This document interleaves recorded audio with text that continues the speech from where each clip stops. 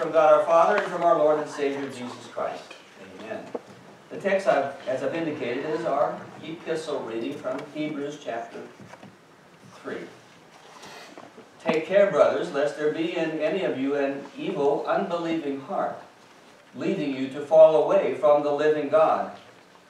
But exhort one another every day, as long as it is called today, that none of you may be hardened by the deceitfulness of sin. For we have come to share in Christ, if indeed we hold our original confidence firm to the end. As it is said, today if you hear his voice, do not harden your hearts, as in the rebellion. For who were those who heard and yet rebelled? Was it not all those who left Egypt, led by Moses? And with whom was he provoked for 40 years? Was it not with those who sinned, whose bodies fell in the wilderness? And to whom did he swear that they would not enter his rest, but to those who were disobedient? So we see that they were unable to enter because of unbelief. This is the text.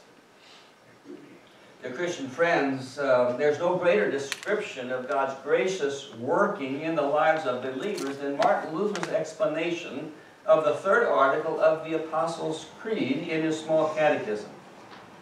Here's how he describes the Spirit's work. The Holy Spirit has called me by the gospel, enlightened me with his gifts, sanctified, and kept me in the true faith. We Lutherans put a strong emphasis on the fact that the Holy Spirit calls us to faith by means of the gospel, and rightly so. After all, we are, as Paul says in Ephesians chapter 2, we are dead in trespasses and sins. And now, as Luther goes on, and cannot by our own reason or strength believe in Jesus Christ or come to him. That's where the Holy Spirit comes in. He creates the faith that unites us to Jesus, whether through the water and the word of holy baptism, or the word of the gospel that is spoken or read. While beginnings are essential, obviously we can't finish what we never started, we dare not overlook the ongoing work that the Holy Spirit performs, keeping us in the faith. He's in the faith business from start to finish. All his work would be for naught if we didn't continue believing, if we didn't remain faithful until death. Revelation 2:10. Or in the words of our text, hold our original confidence firm to the end. The author of Hebrews, we don't know who that author is. There's different speculations. But the author of Hebrews points to the sad reality that some who started well did not end well, citing the example of the Israelites who had left Egypt under the leadership of Moses. You remember them. They had been in bondage to the Egyptians for 430 years. God comes to the rescue. He calls Moses to go to Pharaoh and demand, "Let my people go." Pharaoh agrees, but only after 10 plagues force his hand, the last of which is the death of the firstborn of Egypt. All goes well until Pharaoh has a change of heart again and sends his army in pursuit of the Israelites. They end up caught between a rock and a hard place. Pharaoh's army behind them, and the Red Sea in front of them. Go back, you're slaves again. Go forward, you drown. Well, God rescues them in spectacular fashion. The sea is parted and the Egyptian army destroyed. Now, you would expect the Israelites to be eternally grateful for their deliverance. But that's not what followed. It's the wilderness period which followed that becomes the focus of the writer to the Hebrews. Moses recorded those events, particularly on the pages of Exodus, also in the book of Numbers. What transpired there in the wilderness was a tragedy, a travesty, and the writer of Hebrews cites it as a warning to his readers lest they fall into the same trap. There's a lot at stake. He doesn't want to see them fall away from the living God, the God who rescues and delivers. To make his case, the author of Hebrews quotes from Psalm 95, which looks back at that earlier time. In fact, this is the second time in chapter 3 that he quotes from the psalm, having cited more verses from the psalm just prior to our text. Here's the fuller version, verses 7 through 11. Therefore, as the Holy Spirit says, well, isn't that interesting? As the psalmist writes, but as the Holy Spirit working through the psalmist, as the Holy Spirit says, today if you hear his voice, do not harden your hearts as in the rebellion on the day of testing in the wilderness, where your fathers put me to the test and saw my works for 40 years. Therefore I was provoked with that generation and said, they always go astray in their hearts, they have not known my ways. As I swore in my wrath, they shall not enter my rest. My rest. God promised Israel entrance into Canaan, the promised land. But they would have to wait 40 years before that promise could be fulfilled. But it would not be the generation that left Egypt that would enter the land, not even Moses. Of the 600,000 men over 20 years of age who stood safely on the opposite shore of the Red Sea at the beginning of the Exodus, only Joshua and Caleb would eventually enter the promised land. That's because all the rest had hardened their hearts in one way or another and participated in what the psalmist calls the rebellion. The rebellion. A sad history of the people's grumbling, disobedience, and turning to idols. Early on, the people became impatient for Moses to come down from the mountain. They asked Moses' brother Aaron to build them a golden calf, which they turned into an idol. How's that for a bad start? Hold on, there's more to come.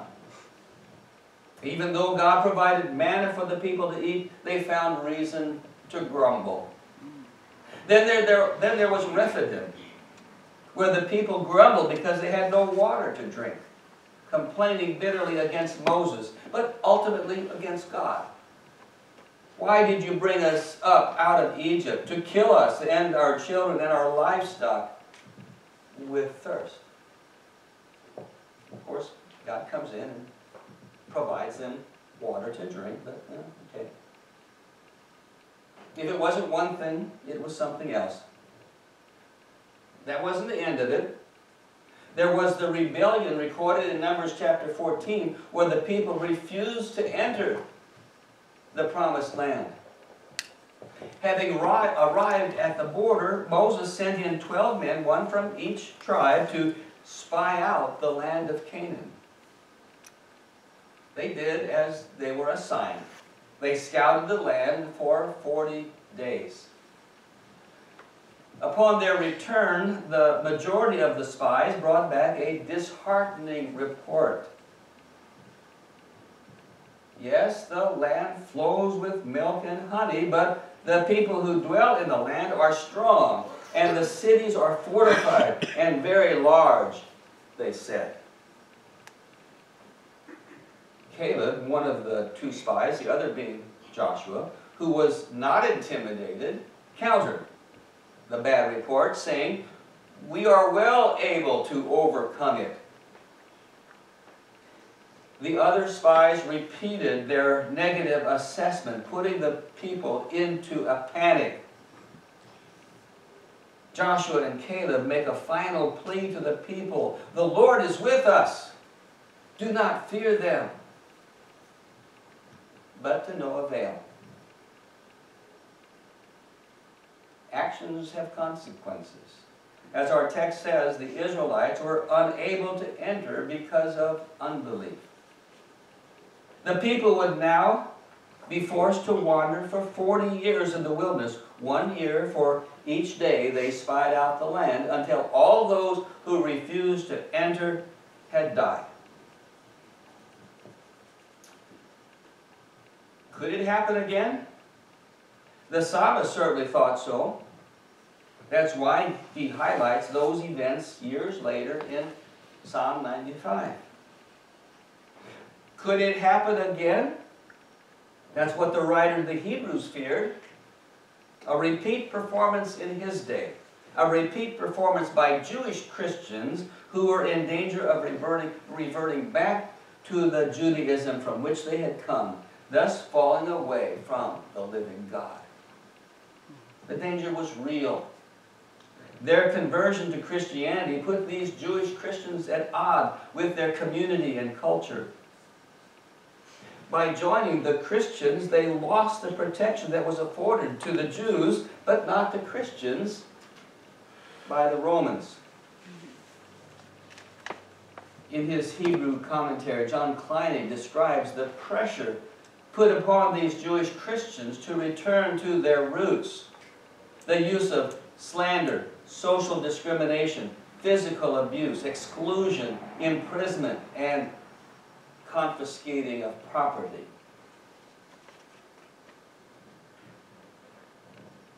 Could the same falling away from the living God happen today? We would be naive if we thought otherwise. The words of the Apostle Paul to the Corinthians certainly apply. Let anyone who thinks that he stands take heed lest he fall. And so the same call needs repeating today. Today, if you hear his voice, do not harden your hearts, as in the rebellion. The deceitfulness of sin hasn't changed over the years. Then as now, it can lead to an evil, unbelieving heart. Just think of those who were deceived, who succumbed to its deception at the time of the Exodus. The author of Hebrews hits hard with a series of rhetorical questions. For who were those who heard and yet rebelled? Was it not all those who left Egypt, led by Moses? Implied answer, yes, it was. And with whom was he provoked for 40 years? Was it not with those who sinned, whose bodies fell in the wilderness? Yes, it was. And to whom did he swear that they would not enter his rest? Well, this time answer given, but to those who were disobedient. So we see that they were unable to enter because of unbelief. The ones who rebelled are the very ones who had witnessed, who had experienced God's providence and protection. Of all people, they should have known better. And yet they fell for the deceitfulness of sin that produced evil, unbelieving hearts. The fact that the writer speaks of the hardening of hearts points us to a process over time. It typically doesn't happen all at once. Satan, the great deceiver, chips away at our trust and confidence in God, gradually turning up the heat as those Jewish Christians, as you and I today, face the trials and tribulations of life. We cited earlier the kinds of pressures and challenges that those Jewish Christians faced in their cultural setting. We live in a different time, but similar pressures and challenges face us today, or could face us in the future. How many times haven't we been tricked by the deceitfulness of sin? Better to play it safe than risk pushback, or worse yet, for openly expressing our Christian faith. in today's culture. It's enough that I have my private, personal, me and Jesus relationship, is how we rationalize it.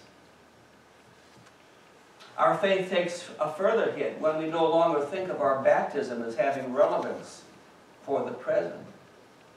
We regard our confirmation as the culmination of our Christian instruction rather than the place from which to keep on growing in the grace and knowledge of God.